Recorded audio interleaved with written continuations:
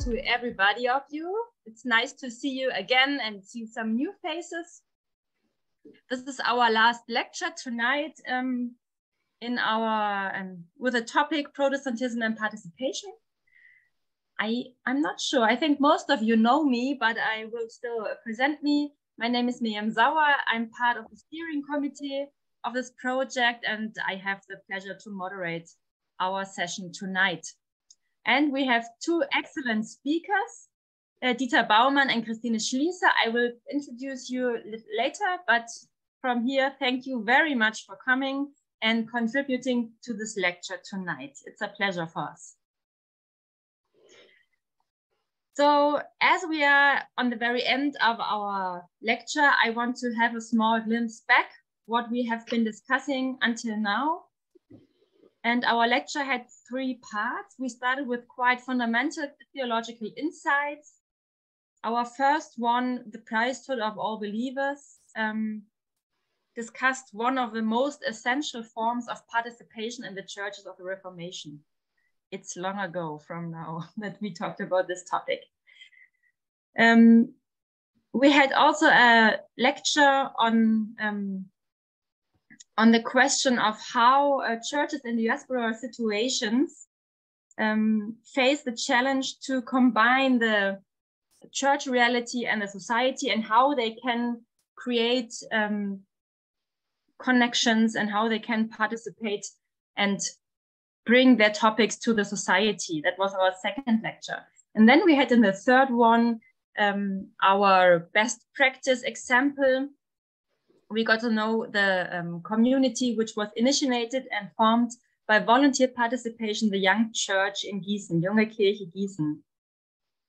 And this session was also the moment where we discussed the meaning of non-ordained participation in our Protestant churches. In the second part, we looked at different roles that church can have. We discussed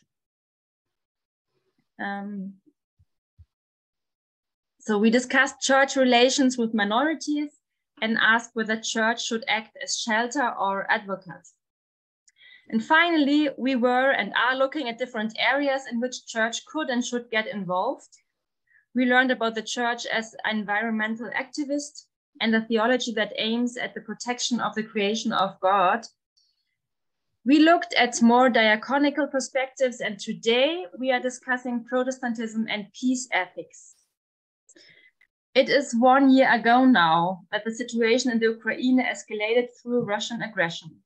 The 24th of February 2022 is marking a turning point. And it's almost 1 year that people in Ukraine are still facing a horrific war in their own country. From our German perspective, at least that's what I can say, the theological debates on peace ethics have risen and become more virulent. And for us Germans, there is one question which is discussed from the very beginning until now. I think from a political perspective, probably you noticed it. It's always the question, should German weapons be delivered to Ukraine? And this is the question which also is discussed in churches and communities. And sometimes it feels like this war is narrowed down to this question for us Germans. Should German weapons be delivered to the Ukraine? So I am glad tonight to share thoughts and opinions with you, to hear what issues and questions are virulent in your context. And we are doing this from a theological perspective. And for this reason, I want to invite you to begin and to warm up to participate in our beginning survey. I prepared two questions for you, and both are asking for biblical and theological traditions, which could give orientation to us in this situation. My first question to you is, which theological or biblical terms should be the center of theological reflection on peace and war? So I'm going back to a very theological question. Which theological biblical terms should be the center of theological reflection on peace and war? This is the question I am asking you personally. And the second question is, which keywords have been used in statements or sermons in your church referring to the war in the Ukraine? You can put in 1 word, 2 words, the maximum is 3 words. Elisabeth put the link for the survey in our chat, so you can participate now, please.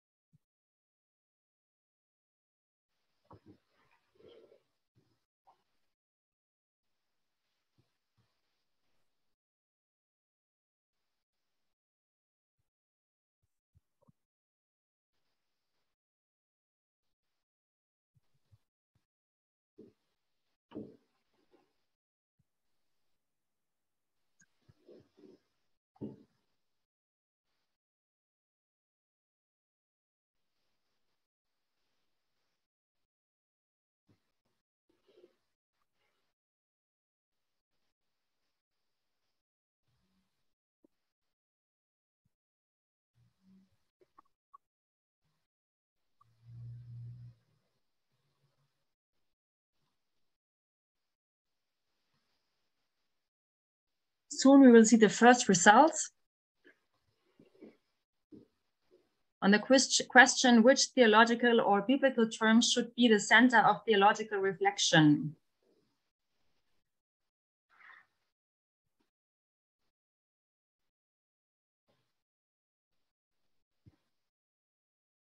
You probably all know Mentimeter. I'm just repeating for your information.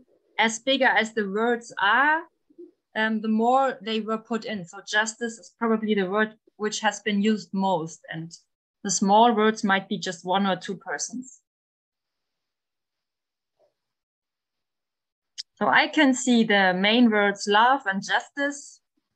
Then we have prayer, peace, Jesus Christ, patience, Sermon on the Mount, the just war tradition, Hosea 6:6, wholeness, Christ is peace, freedom, John 14:27, integrity, dignity, reconciliation, prayer, peace.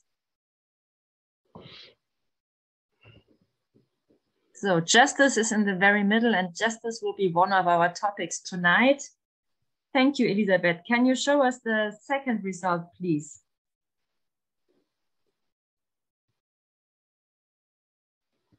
I invite you now to use the second link and participate in our second survey as well.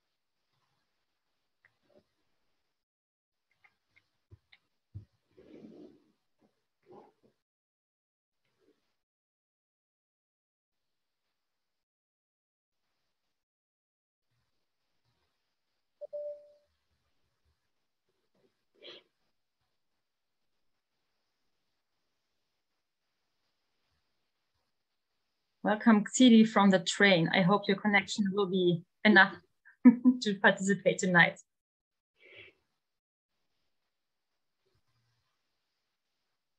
Okay, I think nothing is moving any longer. So we see peace in the very middle and justice. Of course, the words now are not used so often by different persons. Speak out, finding a home. Prayer again. Spiral of violence. Pacifism, shelter. Shalom. The never again. Just war and not staying silent. at least the prayer, and the prayer will be part of our second keynote and others as well. So thank you very much for this first insight and for getting into the topic. Elizabeth, you can close the results again. Thank you very much. Our lecture tonight has 3 parts. We have 2 keynote lectures by Dieter Baumann and Christine Schliesser. After this, we have a very short breakout session discussion, mainly to for you to find questions, because in the last part tonight, we will have a general discussion with our keynote speakers, and you can have your questions asked, or you can ask your questions, it's maybe better put. And so this is our agenda tonight. Now, I'm very pleased to introduce to you our first keynote speaker tonight. It's Dr. Dieter Baumann. Dr. Dieter Baumann is theologian and pastor of the Reformed Church of Swiss. He has worked in academic theology and published a lot of different contributions on the debates on peace and military ethics. Military ethics is also the title of his dissertation. Dieter Baumann works today in a leading position in the Swiss Army. And tonight he will talk about the just war theory. Baumann says, I'm quoting, "There aren't just wars, but there is a legitimated use of military intervention, which has to be structured by the law of the United Nations." Dieter Baumann, we are very glad to have you tonight, and our digital floor is yours now. Thank you very much. I'll try to share.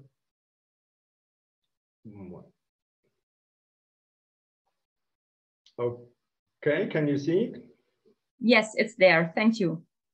Okay, so thank you very much for the introduction and especially the possibility to give you a keynote speech about the topic of just war. Let's start with a quote. You see here, Eugen Drewermann said, "We are wrong when it comes to killing people, no matter what the reason, no matter what the purpose. Soldiers are murderers." Eugen Drewermann wrote these words in February 1998 in connection with the Iraq War. I do not share his general statement. Soldiers who threaten and use force within a legitimate and legal system are categorically different than murderers. And should we judge soldiers from all parties equally? However, regardless of how a war or conflict in particular, or killing by or of soldiers in general is ethically judged, these words of categorical pacifism pose the greatest challenge to any military ethics. To a military ethic that concludes that under certain circumstances, people in their role as soldiers are allowed, indeed required, to use force and in extreme cases to kill. Even if one is convinced, as I am, against the categorical pacifism with Ambrose of Milan, for he who does not ward off injustice from his fellow man, if he can, he is as guilty as he who commits it. The question of the legitimate use of force, which includes the killing of other persons in extreme cases, remains the core question of any military ethic, but also of any peace ethic. Above all, the statement of the Bishop of Milan leaves open how to define the injustice that is to be repelled and how this can be done proportionally and lawfully.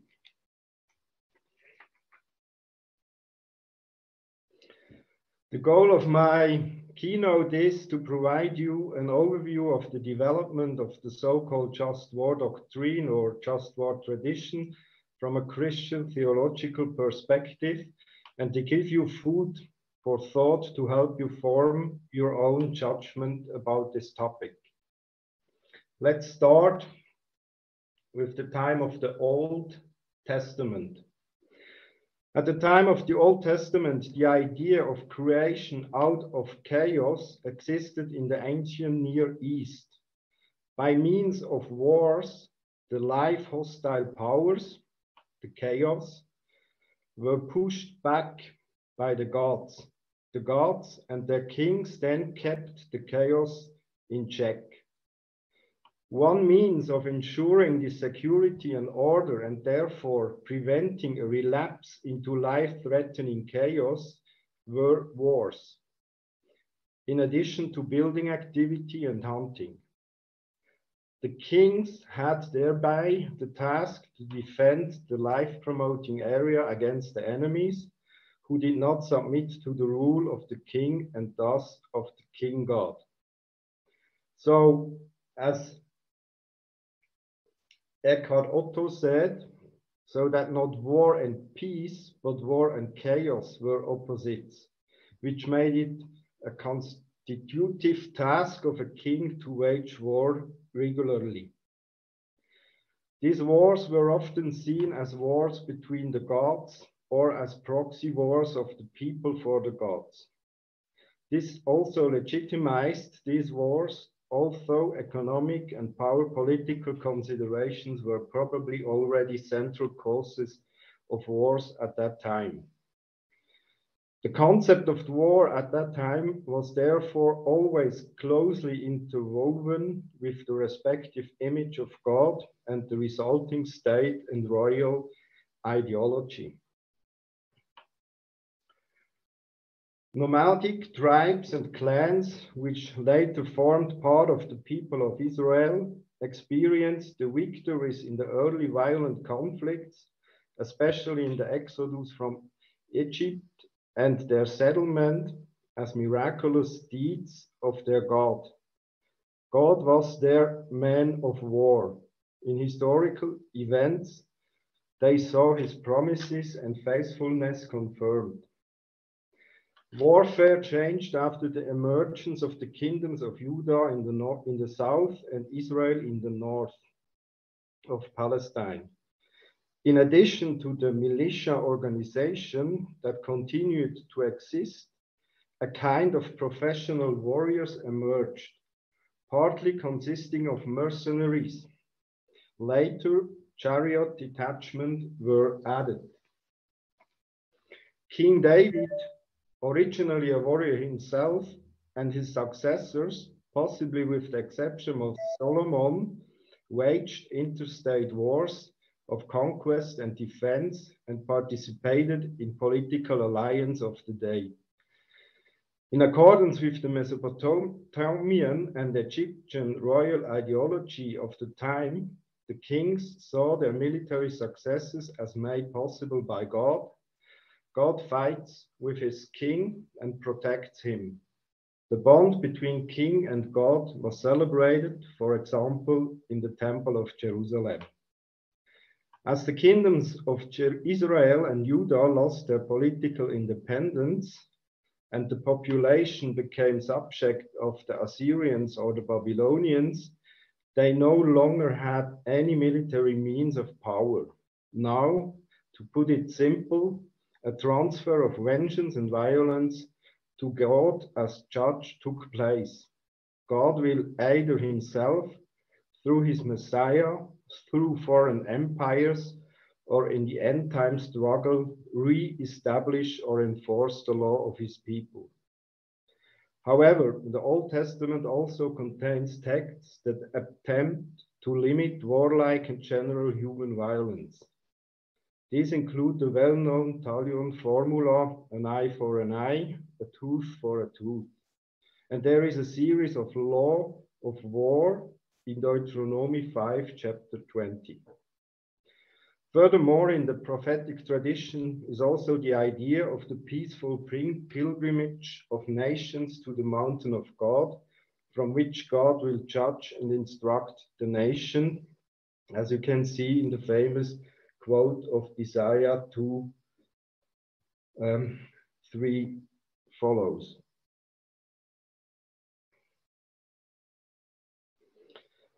Important basic texts on the question of a legitimate use of violence in the Christian tradition are, in addition to the sixth commandment of the Decalogue, thou shalt not murder, the New Testament texts on renunciation of violence and the love of enemies.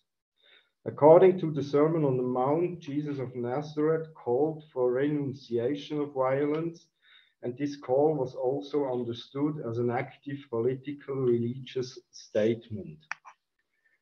However, these themes were not initially related to the use of military force, since the first Christians were only able or willing to participate marginally, if at all, in state power.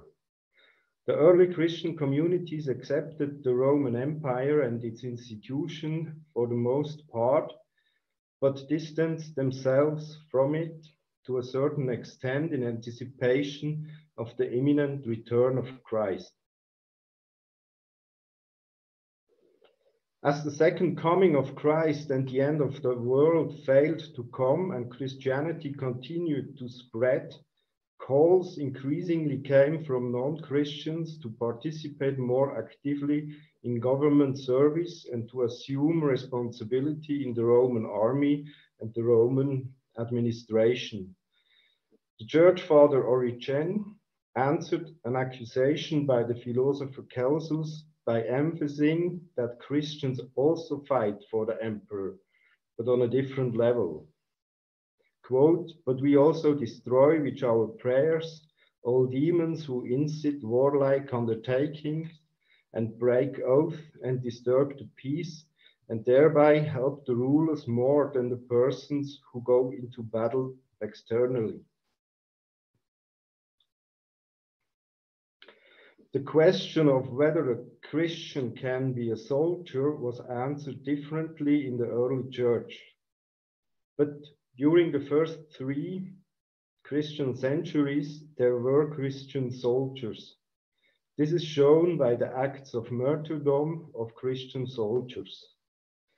The arguments of the opponents were manifold, from the cultic, the emperor cult, to the ethical, do not kill, to the eschatological.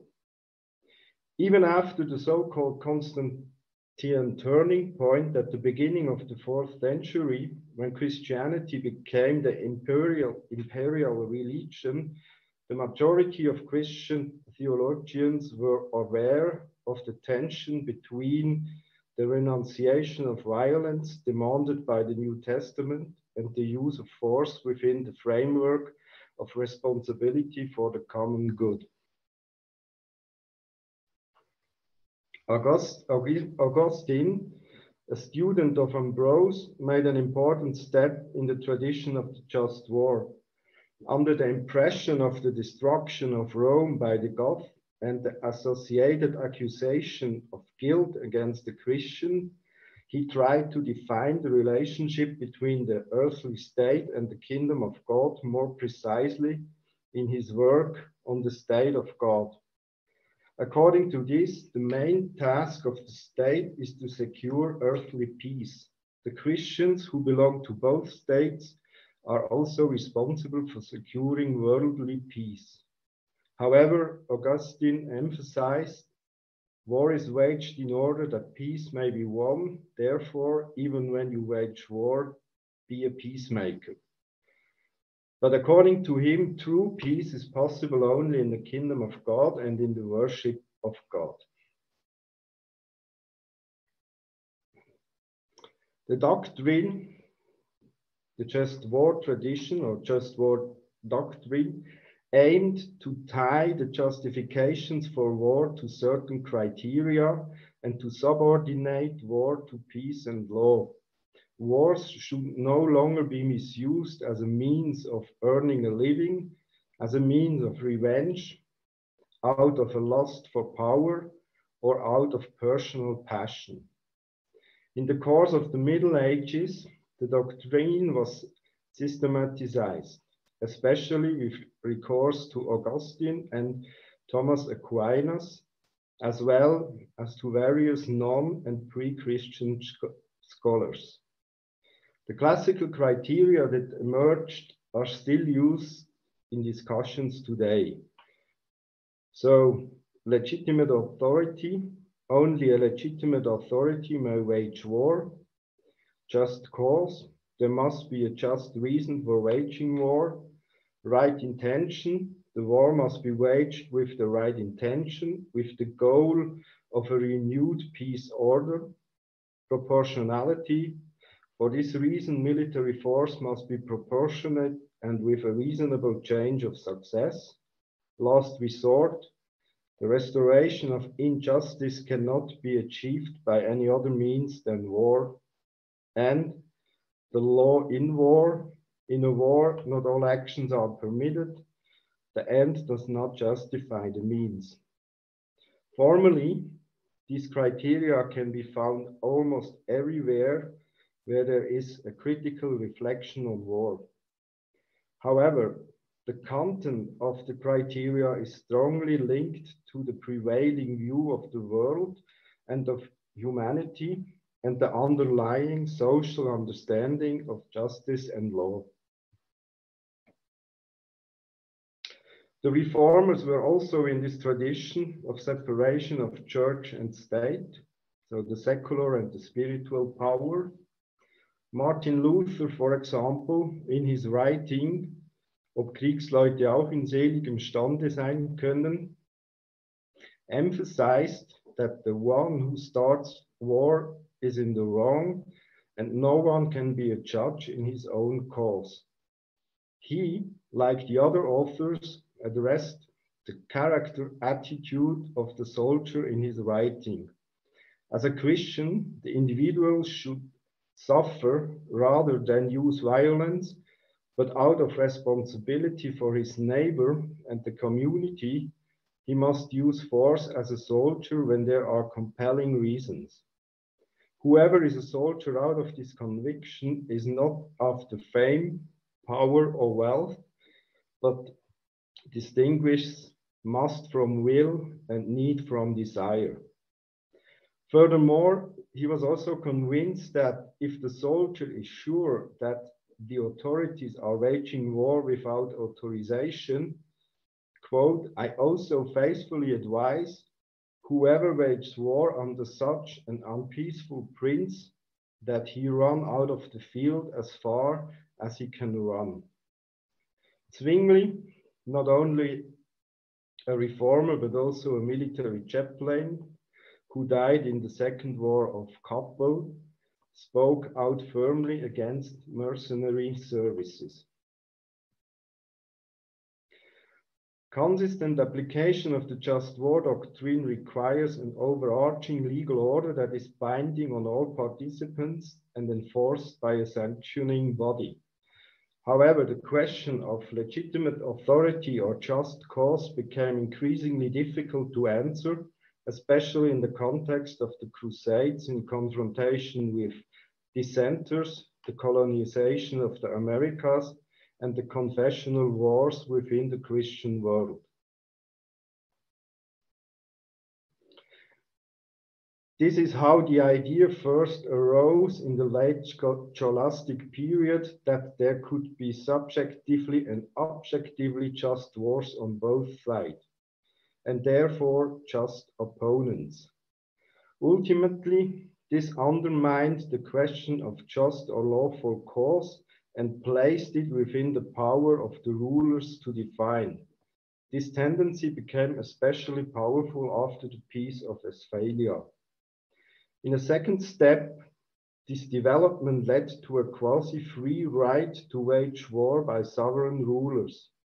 War was seen as a legitimate means of politics alongside others and, with the emergence of territorial states, was placed at the disposal of sovereign states. Because of the development towards the free law of warfare and in-depth elaboration of rules within warfare, so-called jus in bello, followed, which continues to this day. The further development of the rules of international humanitarian law mostly took place based on terrible war experiences or armed developments. Today, the main foundations of international humanitarian law, or the law of armed conflicts, are the Hague Regulations on land warfare, the Geneva Convention with their 3 additional protocols, and Article 5 to 8 of the Rome Statute of the International Criminal Court.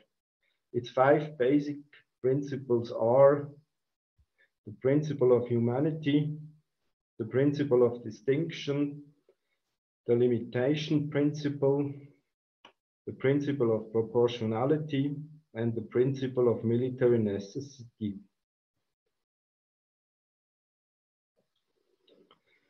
With the elaboration of the international law of war and the simultaneous dispensation on the question of the right to war, there was an attempt at a kind of hedging the war. But in the context of industrialization and the levée en masse, even a cherished war showed its terrible face. Above all, the mutual mass killing in the 2 world wars made it clear that warlike conflicts, coupled with an industrialized armaments industry and advanced weapons technology, unleash dynamics that are difficult, if not impossible, to control. After the First World War, therefore, there was an important turning point in international law with regard to the question of war. The League of Nations Convention and, above all, the Bryan-Kellogg Pact of 1928 outlawed aggressive war. War is forbidden by the UN Charter. Since then, there has been no longer a right to wage war. International law took a turn towards international peace law.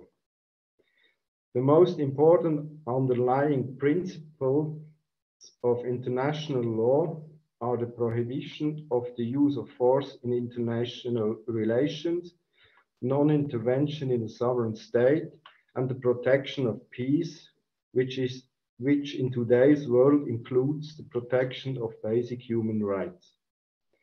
International law prohibits military force except for individual and collective self-defense, UN Charter Article 51, or on the basis of authorization by the UN Security Council in the event of an act of aggression, a breach of the peace, or a threat to the peace. The classical criteria of the just war doctrine entered the international legal system. In practice, there is one main obstacle to establish a security policy based on international law. States do not trust the enforcement power of the collective security system or criticize its organizational form. The doctrine of just war has evolved over time into a doctrine of just peace. In the process, the question of a just peace order after the military use of force moved to the center and influenced the strategy of military operations. Peace is more than the absence of war. The decisive constitutional factors that make a just peace possible you find depicted in the civilization hexagon. Dieter Sengha's hexagram makes it clear that peace is an ongoing process with the guiding goal of just peace. However, neglecting one of the 6 elements inevitably leaves peace fragile. It points to the constitutive and necessary interdependencies between peace, justice, and law.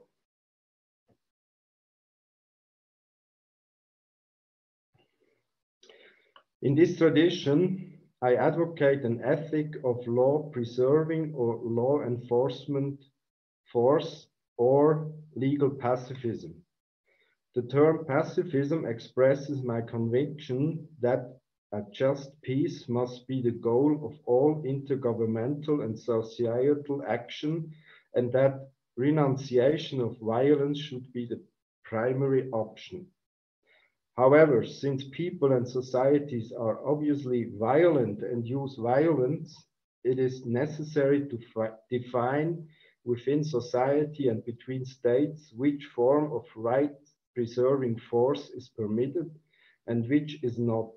National and international law serves this purpose, to ensure the state's monopoly on the use of force. However, sanctioning instruments are needed.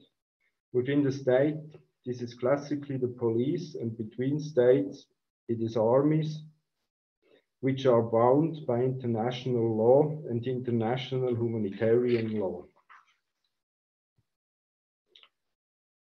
To conclude my personal conclusions, a Christian theological military ethics has two main tasks within a secularized society and army. First, it must provide Christians who are wrestling with the question of the justifiable use of military force with a basis for their own conscience. On the other hand, it has to support the justifications and principles of a secular peace ethics, which aims at the pacifying effect of international law. Third, it should also reflect the aspects of the attitude and virtues of soldiers. Under no circumstances, in my opinion, may a Christian theological military ethics contribute to formulating a justification for holy or just wars alongside international law, or to calling for Christian armies. For this reason, one should consistently speak of Christians as soldiers and not of Christian soldiers. A Christian can, may, or must take on the role of a soldier as a citizen, but Christian soldiers are no longer allowed to exist today. Also, at the end remains, from my conviction, every killing makes morally, even if not legally, guilty. But there is also guilt when action is not taken where it should and could be taken, especially by political and legal leaders. The consequences of this entanglement of guilt were probably seen most clearly by the reformers. In certain situations, human beings are guilty of both the use and the omission of violence, and are therefore not only dependent on human forgiveness. Here it can only be a matter of being able to deal with a possible assumption of guilt. So that concludes my keynote. I hope it was understandable, and I give back the floor. Thank you very much, Dieter Baumann, for this very interesting insights to the history and current perspectives on the just war theory. I really stopped by at the last point, the moral guilt of killing and the assumption of guilt. But I don't want to start in the discussion right now, but invite you to discuss now. We are going to break our sessions now for 10 minutes. Dieter Baumann prepared also questions for you. Maybe you switch one on. I think I saw it before. Yeah, thank you very much. So tonight you have two tasks in our breakout sessions. You may pick one of these questions or two, or just get inspired by the questions and discuss the matter. This is the first task. And the second task is that you write down 1, 2, 3 questions, or how many questions you have, which came up to you when you heard the speech of Dieter Baumann. And I ask you to write them down, and later on when you come back, to write it in our chat. So we have a collection of our questions, and when we are in our general final discussion, then we will get back to your questions, which should be preserved in the chat for everybody. So first, discuss these questions, and second, please find your own questions and write them down to present to us later on in the chat. We are having our second keynote now, and I am very, very pleased to introduce our second speaker as well. It is Dr. Christine Schliesser. She is lecturer for systematic theology at the Ethics Center in Zurich. So we have a very broad Swiss participation tonight. And she has broad experience in international academic cooperations. One of her main research areas, I hope it's okay to put it like that because you have many different areas, but one of the main areas is peace ethics. And in this area, she has published many contributions as well. The title of her latest monography is The Role of Theology in Public Discourses on Ethics, in which she analyzed statements of the German Ethics Council and the Swiss National Ethics Commission. As a member of the CPCE Board of Ethics, she is one of the authors of the CPCE statement on the war in Ukraine, and this makes her, of course, a very interesting dialogue partner for us tonight too.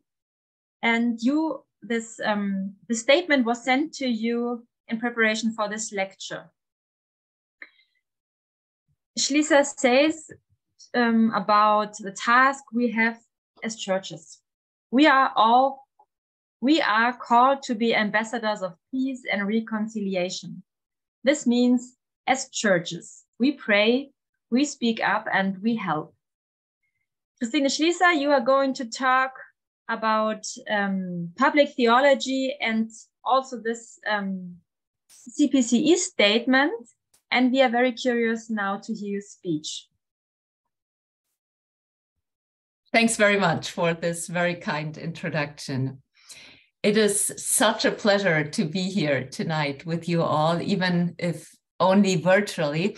And actually, as I was just discussing in my own breakout session, I was tempted to just kick my lecture and, let's keep discussing. But then I guess I will say a few words nevertheless, and I hope we'll still have some time later on to discuss. I'm very curious to enter into the discussion with you and to see your points of view joining from the different contexts that you are in. I'll share my screen and I hope you're able to follow my PowerPoint presentation in just 1 second.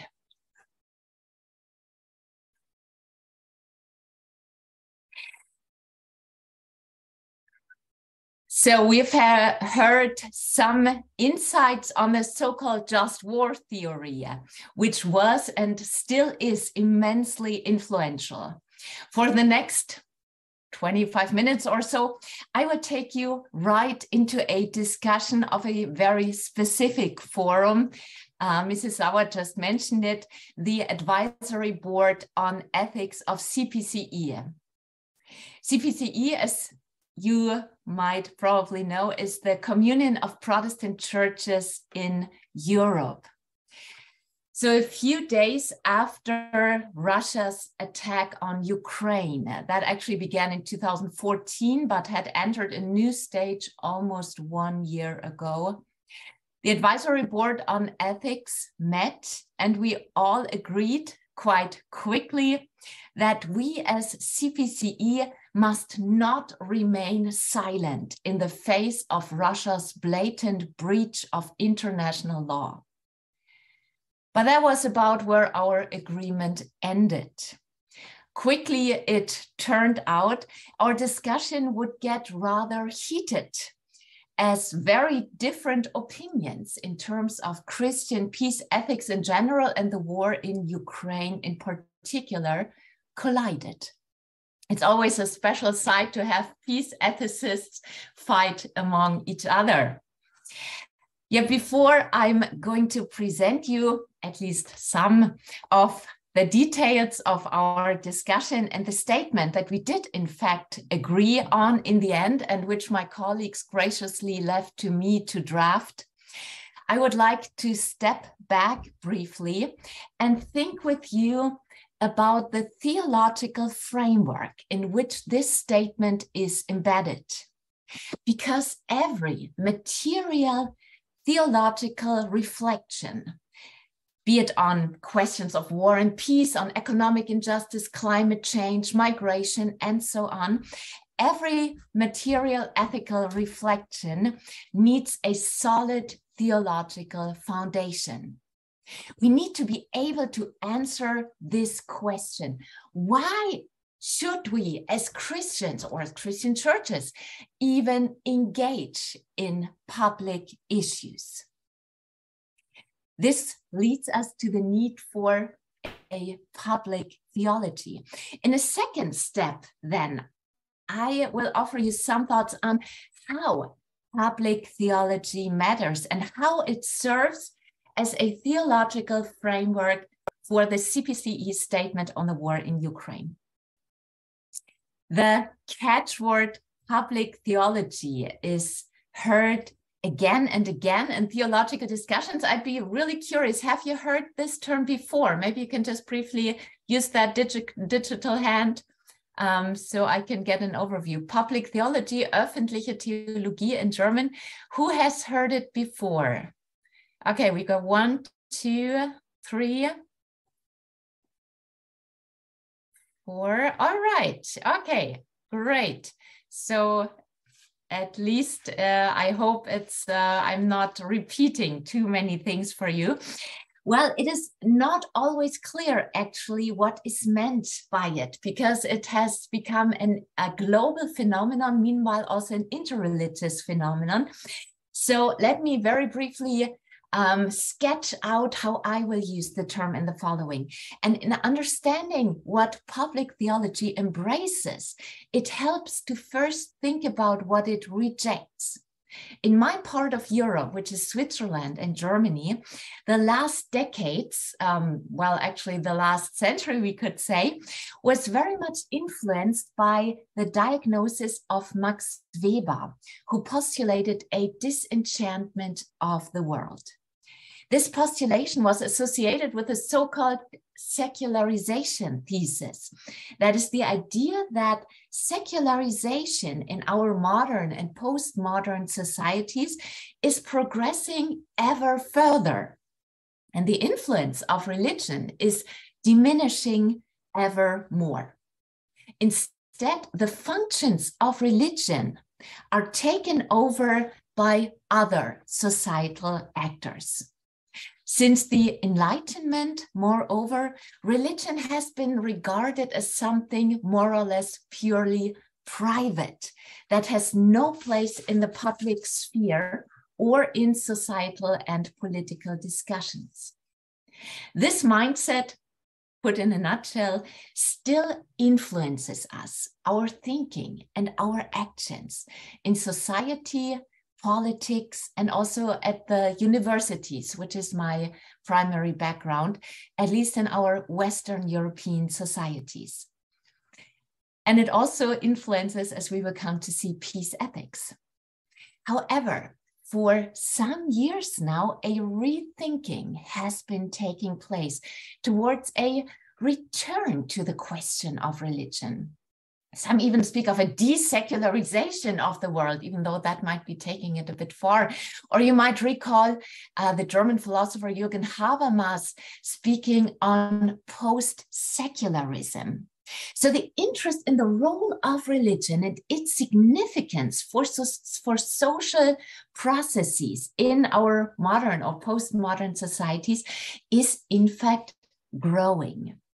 And this new awareness of the power of religion, and we must remember religion in itself, every religion is always ambivalent, which come with immense destructive power, but also very potent, positive and constructive resources. So the new awareness of this ever ambivalent power of religion is also empirically supported. A recent study of the World Population Review last year found that for 85% of this planet's population, religion is in fact playing a major role. or Pew Research Center, this major US think tank, conducted a encompassing study in 2015, and they concluded the 21st century will be religious. Almost all major faith traditions will grow in numbers and in influence. So what we are witnessing currently, at least in Western European societies and Switzerland, Germany, and maybe also in some of your own contexts, the shrinking of institutionalized religion and especially Christianity is, globally speaking, the exception. But there are not only empirical reasons to look at the importance of religion for our societies and for the challenges that we are facing, including war, pandemics, climate change, and so on. There are also very good theological reasons to do so. And these are central for us as Christians and as Christian churches if we want to understand better the role of our faith, also in public, for ourselves, and also to make it understandable to the non or perhaps other religious person. We need a solid theological foundation to understand that our engagement in the public spheres, in politics and economics, civil society, including questions of war and peace and human rights, is not something external or perhaps even alien to the Christian faith, but something grounded in the core concerns of our faith. And this is where public theology comes in. To me, as a Christian ethicist and theologian, this paradigm of public theology has been immensely helpful, not least in how it rejects the post-Enlightenment separation of private religious on the one hand and secular public on the other. So in this mode of doing theology, we're holding both to the relevance of theology for public issues, for issues of war and peace, and to the relevance of these public issues for theology. So you have a circular way of thinking here. Now, who are the actors of public theology? These are not only academic theology, but also churches, church congregations, and each and every individual Christian. I mentioned before that public theology is a global phenomenon, so I briefly shed some light on the thoughts of John de Grootje, a public theologian from South Africa. And he points us to the following characteristics of public theology. Public theology engages in public issues without giving up its own theological profile. It is bilingual, or maybe even better, multilingual. That means when we engage in public discourse, we speak our own theological language, so we don't become invisible as Christians, but we also at the same time translate it into a language that is understandable to people who are not Christians and not familiar with our language. Public theology is interdisciplinary. It combines a local rootedness with a global outlook, so it's local. It takes public issues into its own theological reflection. Public theology is firmly rooted in the church, and it comes with a living spirituality. And I would like to add one more characteristic, which John de Grootje assumes but doesn't make explicit, namely its Christocentricity. That is, its orientation towards Jesus Christ as the heart of public theology. And this brings me to my second part, how public theology matters, or public theology as theological framework for the CPCE statement on the war in Ukraine. So what does it mean in concrete terms for public theology to be oriented? For this, I would like to go back to the old dogmatic thought of the munus triplex. For those of you studying theology, you might have countered it before. That's the doctrine of the three offices of Christ, who encounters us as king, prophet, and priest. And this doctrine is immensely helpful, especially in ecumenical contexts, because it constitutes a unique ecumenical phenomenon. It is accepted in all Christian denominations, and that makes it really, really helpful. So how is this old idea going to help us today? What does it mean for questions of war and peace? I think this becomes clearer when we relate the three ministries of Christ to his pre-Easter life, his crucifixion, and his resurrection. So let's have a look at Christ the King. What kind of king do we encounter in the earthly Jesus? One who is so very different from what is commonly expected of kings. Jesus Christ is presented to us as the Prince of Peace. The royal office is revealed here as practiced charity and forgiveness, as table fellowship with the poor and outcasts. So any domination or oppression is clearly rejected. Instead, public theology is reminded to pay special attention to the marginalized and the vulnerable, the oppressed. And this will become evident in the Ukraine statement, which we will have a look at in just a minute. So the cross then reminds public theology of the tradition of the biblical prophets and their commitment to truth, justice, and peace. So in this tradition, we raise our voices for others who cannot speak out for themselves.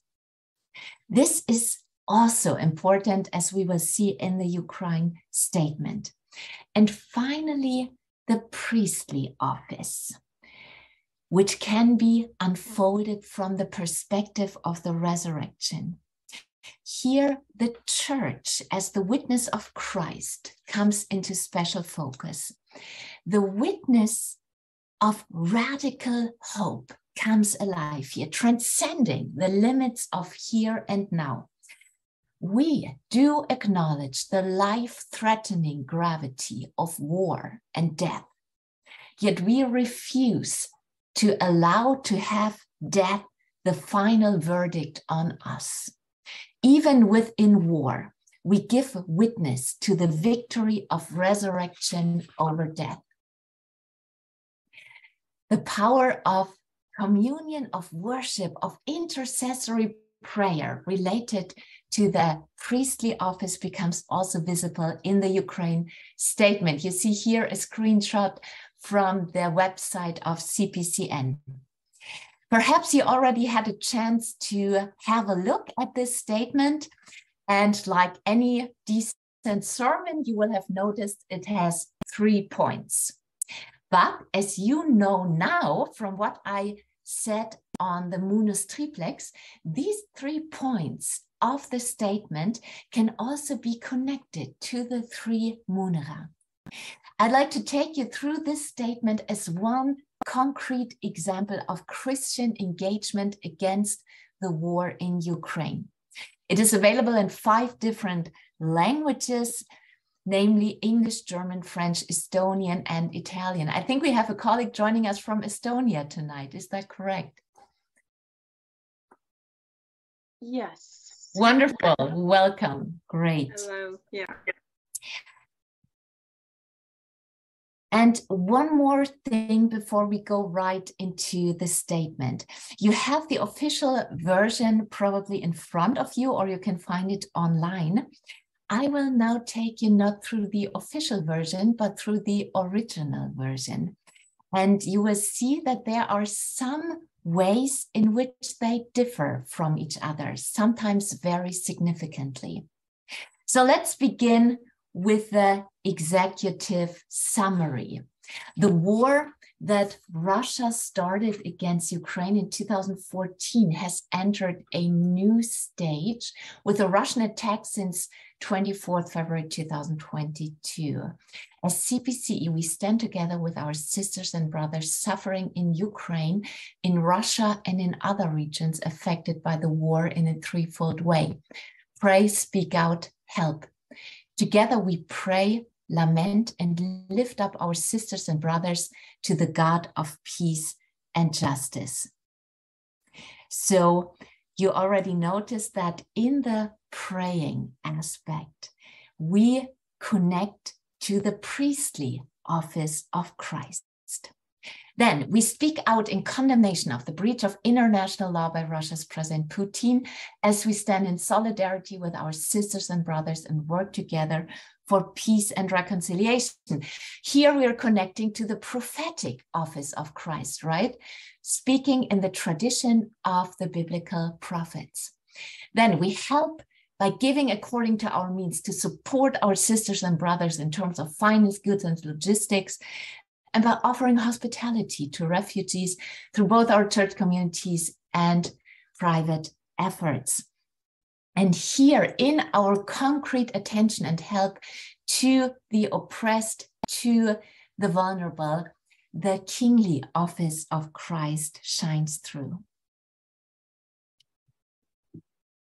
Perhaps you remember that day on February 24, 2022, now almost a year ago. I remember entering the kitchen early in the morning. Our kids were already having breakfast, munching away on their chocolate muesli. And our youngest one called out to me, "Mom, there is war."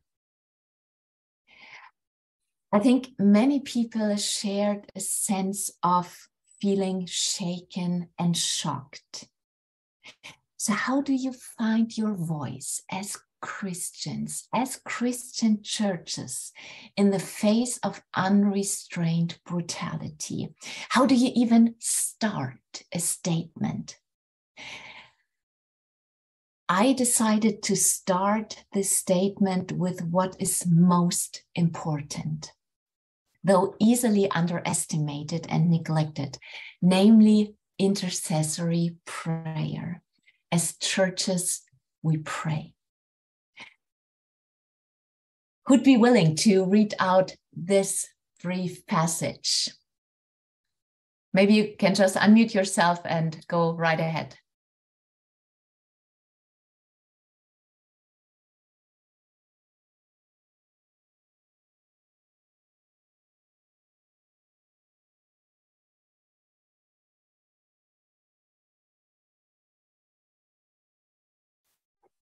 All right, then I'll just read. As churches, we are called to prayer. Even as we voice our lament, we give witness to the power and promise connected to prayer. In this time of Lent, we join from east to west in order to stand in together for our sisters and brothers in need and to move the arm of God. This prayer ties back to the priestly office of Christ. It is the communion of believers who come together to do the single most powerful action in the face of Russia's aggression: prayer. I'd like to draw your attention to one detail that the public does not see. Have a look at my original draft of the prayer. Father, you're God of peace and justice. We pray for our sisters and brothers in Ukraine, in Russia, and the regions affected by this war. Now have a look at the official version. God Almighty, you're God of peace and justice. We pray for our sisters and brothers in Ukraine and all places suffering because of the war. So in the process of the draft statement, going through the different stages of discussion, actually in our advisory board, we agreed on the original version. you see that the prayer for the Russian people, for Russians, was taken out. I believe this is a fundamental problem and a major theological mistake. Since when does love your enemies mean, but don't pray for them?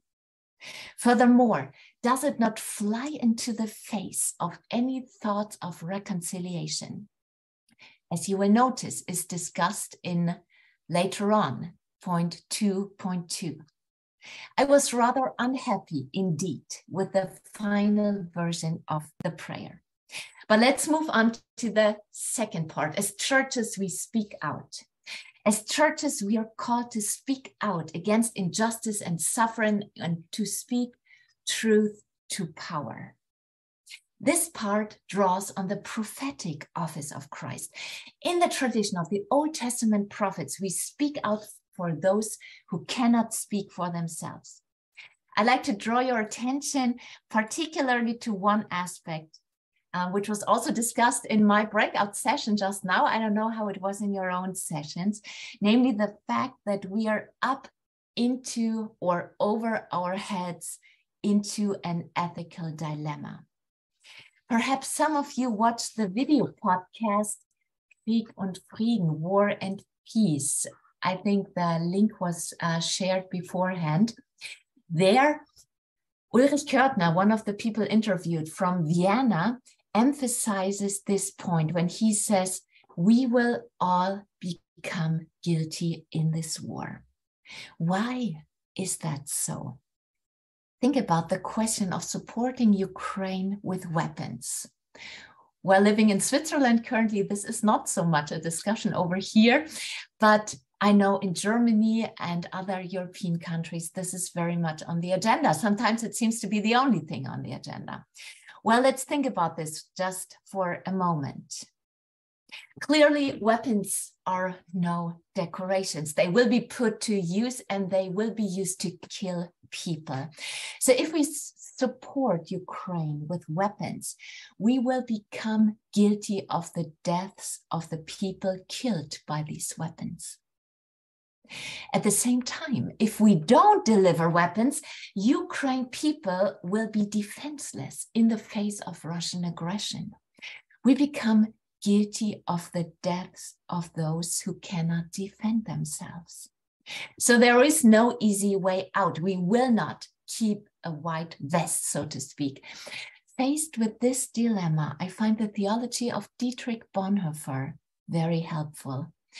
Dietrich Bonhoeffer, for those of you who are not familiar with him, was a German pastor and theologian who was killed by the Nazis for his participation in a coup d'etat against Hitler. So in this statement, in the CPCE statement, I tried to voice this dilemma as follows. The complexities of the issues at stake here might threaten to overwhelm and paralyze us. How can we as churches be agents of peace and reconciliation, yet not be silent bystanders of gross injustice and human rights violations? There are no easy answers. And we acknowledge that every action and inaction, and Dieter Baumann just pointed to this very aptly, involves guilt. As Dietrich Bonhoeffer put it, everyone who acts responsibly becomes guilty. Yet we trust in the grace of God who calls us to responsible action. Prophetic witness means furthermore that we stand in solidarity and that we work for reconciliation. The last point prompted considerable discussion in our board.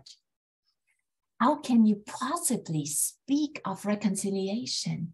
How can you speak of it now while the bombs are still falling? Isn't this bordering on cynicism? Interestingly, my vote to include reconciliation in the statement was supported by our members from the Eastern European countries, namely from Estonia and Hungary. Those countries that are faced most immediately with the terrible consequences of war. So this is what went into the original statement. As churches, we witness to the truth that this world has been reconciled with God through Christ, and that we are called to be ambassadors of reconciliation, not only with God, but also among humankind.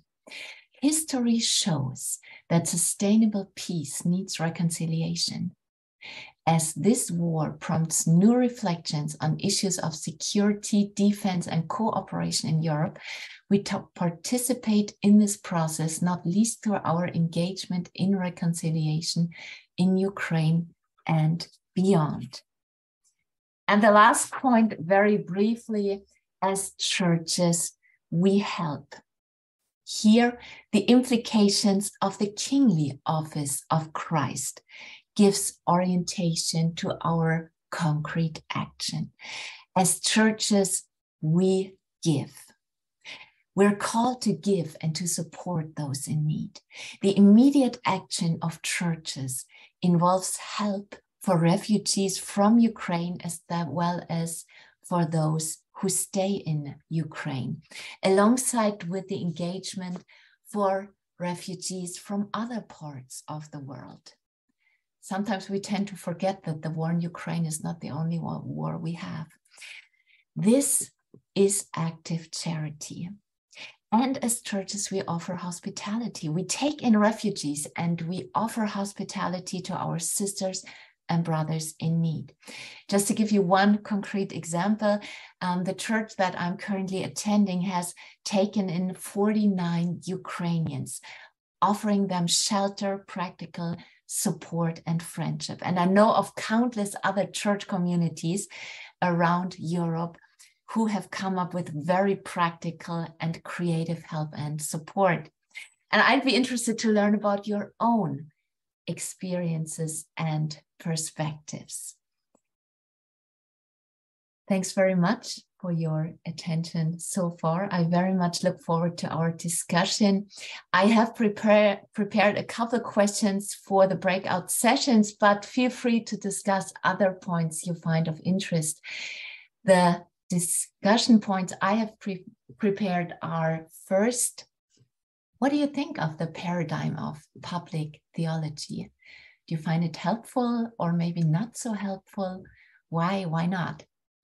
And the second question, imagine you're asked to write a statement on the churches, on the role of Christians and the Ukraine war.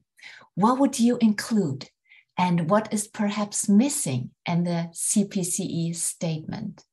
I'm also personally very interested to learn about your perspectives, and I'd be happy to take it into our next discussions when we have a board meeting with the CPCE Ethical Board. Thanks so much. Thank you very much. This was very interesting too, and I think it's really combined very well with our first keynote, which gave general insight, and the question raised quite went to the direction which you were answering right now. So thank you very much. We jump right now to our breakout sessions. We have now 15 minutes left, and I really don't want to waste our precious time in this interesting group here.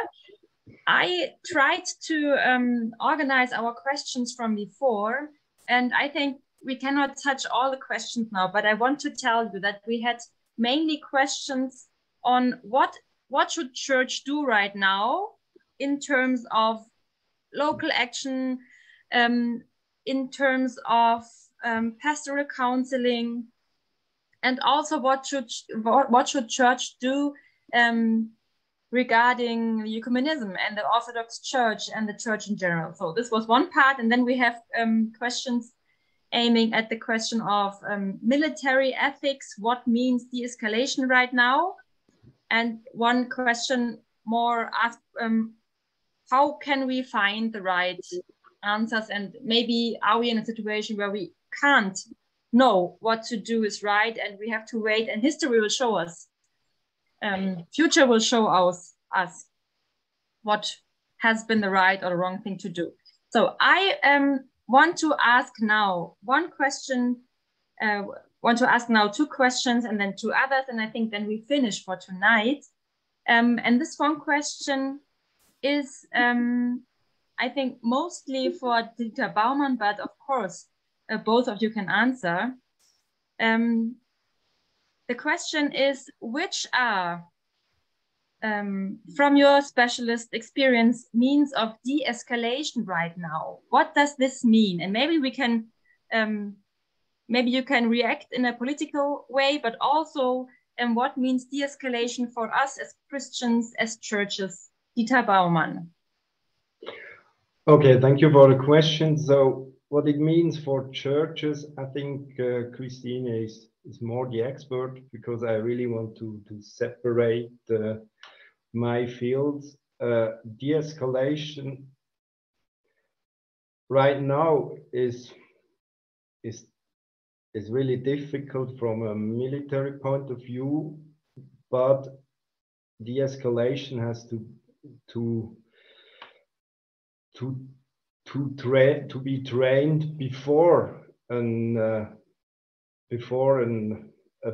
war. And you can see a little bit from me, there are some Russian soldiers who say, I think this is not a legal war, so therefore I run, as Luther put it, I run out of the field. And I think there the neighboring countries, they really have to offer asylum for these soldiers who say, I can't do this.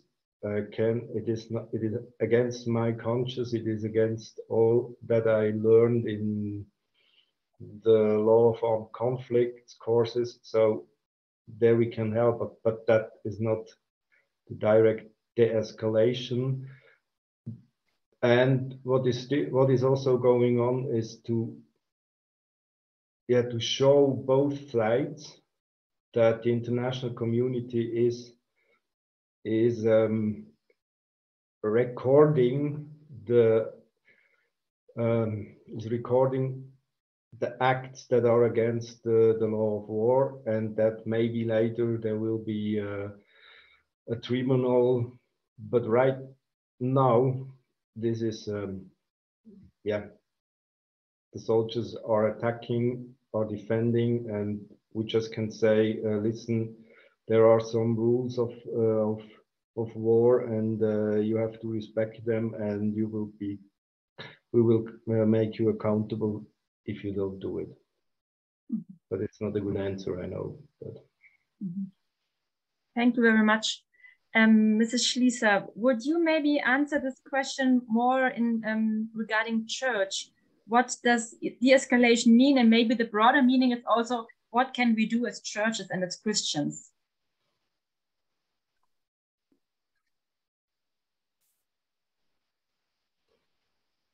What bothers me currently in the media is what sometimes seems to be the sole focus on weapons.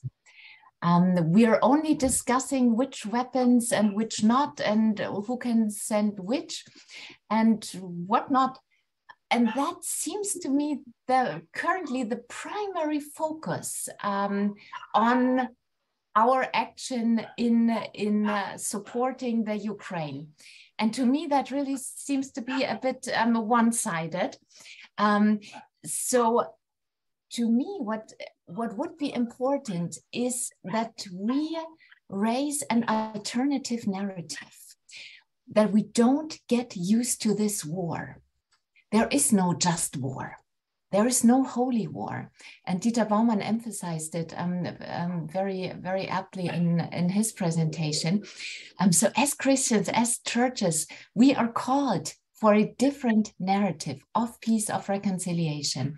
So even if we can shift, or, well, I'm not sure, pragmatically speaking, if we are strong enough to shift the focus, but at least to add an alternative strand to the discussion, that would be helpful. And to also shift our focus beyond the use in bello, which is going on currently. How do we fight the war? What are the appropriate weapons? to the jus post bellum, to the peace and the justice after the war. Dieter Baumann just said that now it's a bit too late to train, to practice alternative approaches in conflict resolution. We need to practice that and to train that in times of peace. So after the conflict is, of course, always before the conflict. So when we take the post-bellum, the jus post-bellum, after the war, after the conflict, if we pay more attention to that, I think we can engage in preventing other conflicts. And that leads me to the role of the churches. What can the churches do? Yes, last night, actually, I returned from Brussels, from the CEC. You might be familiar with it, the Conference of Churches in Europe. And there we discussed a new initiative called Pathways to Peace. Which is meant to be an ecumenical effort that not only comprises Protestant churches, but all churches in Europe in a concerted effort for peace and to look for alternative ways. This name, Pathways to Peace, of course, resounds a similar initiative published by the World Bank Group and the UN in 2018. Pathways for Peace. And this paper was actually focused on prevention. So this is what we can do to prevent the next conflict. And two thoughts that stuck with me from our meeting in Brussels was focus on the youth. We have refugees from Ukraine, we have refugees from Russia. Reconciliation and peacemaking starts right now, starts right there. And a colleague of mine from Estonia, and our colleague here from Estonia, you might know him, Migo Remme. He's a pastor in a Baptist church, and he was telling me of a fantastic initiative they did with youth refugees from Ukraine, youth refugees from Russia, and also Estonian youth gathering together in Christian youth camps, together, united in fellowship, in worship, but also in fun stuff, playing soccer and other things. So I think this is something we as churches are uniquely equipped to do, to focus on the youth. And the second thing I want to mention is, sorry, I'm talking too long, very briefly, the Russian Orthodox Church was mentioned. And I think we must take Kirill's statement seriously and his theological justification of this war, which theologically speaking is untenable. So we must meet him on his own playing field. We must meet him theologically. So that is also part of the CEC initiative, that we formulate, we engage in an alternative theology, which unmasks this theology of domination and oppression and Raskimir that we encounter in Kirill's statements. We present a theology of peace and of reconciliation. Thank you so much, both of you. I think the statements you made right now come down to these 2 points. There is no just war, and reconciliation and peacemaking is right now, is what I hear Dieter Baumann saying, kind of, and Christine Schliesser too. So I think this is a good final statement for our forum today. Thank you so much. I want to point out to everybody that I put the link to the Krieg and Frieden chat for everybody being able to listen to German text, right? In the chat. So you can feel free to enter it and see the video podcast, and you can see Mr. Baumann and Mrs. Schliesser again. I want to thank the two of you that you contributed tonight to our discussions. I want to thank everybody coming in here. I can say very personally, I feel kind of pity that we are in the end of our lectures, because it's so rich to to log in at 18 o'clock, or in Germany at 18 o'clock, and talk to people from Italy, Hungary, Estonia, and so many other countries to unite as Christians. And Christine Schliesser said before, let's keep discussing. I think this is a very good bridge for us because we want to keep discussing with all of you. We are going to invite you now, and this is the last word for tonight. I pass the word on to Gerhard. He is going to talk about our present conference in Sibiu, Hermannstadt. You are very welcome, and I really hope from the bottom of my heart to see many of you again there. Gerhard.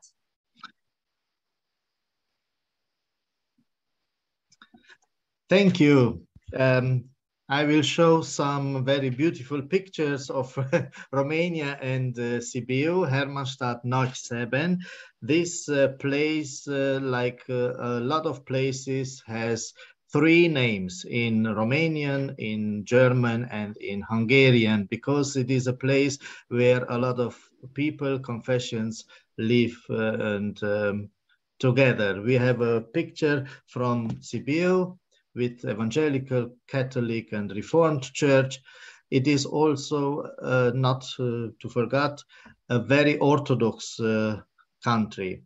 And when the Young Theology Forum will take place in Sibiu, we will have the Holy Week for the Orthodox Church. And at Friday, we have in the program the visit of the service on Friday, when before Easter.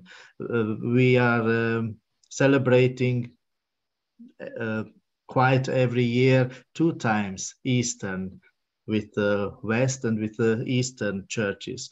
This is the place where I work, the ZETO, Zentrum Evangelische Theologie Ost. We will visit this also. This is the Theological Institute in Sibiu, in German language. And this is the place where we will speak, discuss, eat, and sleep. Evangelische Akademie, Siebenbürgen, Academia Evangelica Transylvania. You have the link, eas-neppendorf.de. Now it's look like that.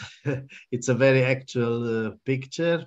We have winter. The winter is here. And in this place, we are having more places to take place, the conference. It's a big hall, and we can have also services and prayers in this Evangelical Academy, more places to have discussion. These are 2 pictures from other conferences, and it's a very ecumenical place. I'm very glad that I'm very happy that it is a church very in the neighbor, and it's a very old church with a big history. We will visit it. And now you see the program. We will begin 12th of April, and with the first keynote of Christine Schliesser. We will visit Sibiu, young since 1191. It's the date when Sibiu was first mentioned in the documents. We will have country reports and evening prayer in the main church. We will work on the outputs. Maybe, and I hope, we will meet students or theologians or teachers or interested people of Sibiu. And like I said, we will visit an Orthodox service at Good Friday. Very interesting time for the Protestant conference. And then the last day, after breakfast, prayer, and finalizing outputs, we will have the presentation. and evaluation and the journey blessing. The project partners are Protestant League Hesse, CPCE and ZETO. And here I would like to welcome you in this very, very interesting place. You have 3 links. You can, yes, I will put it in the chat. And yes, we have, this is a very interesting link, and the airport link, and also this Wizz Air if you want to come by plane, but you can drive. It's a very good experience to drive from Switzerland or from from Germany until Sibiu. You will feel the distance, but you can fly also. The airport is very, very near to the Evangelical Academy. Welcome. I say this year, not next year. Thank you very much, Gerhard. So most important to you, go to our homepage and register right now. You have the link in the chat down. You will get more information also via email, but you can register, or at least you can apply. You remember, we have to, as we are funded by the European Union, we have to, some rules who can take part, and we have to see how the group is. But please apply now, and then we hope to see you again. Thank you very much for everybody for coming, and stay blessed. Goodbye.